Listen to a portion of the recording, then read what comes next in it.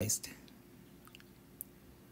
first type is primary alkyl group, and we use this shorthand, 1 with a naught, a 0 above there, 1 naught, so that means primary. Secondary is 2 naught, so that's secondary. Anytime you see that, that means secondary. Tertiary is with 3, and then quaternary is with 4.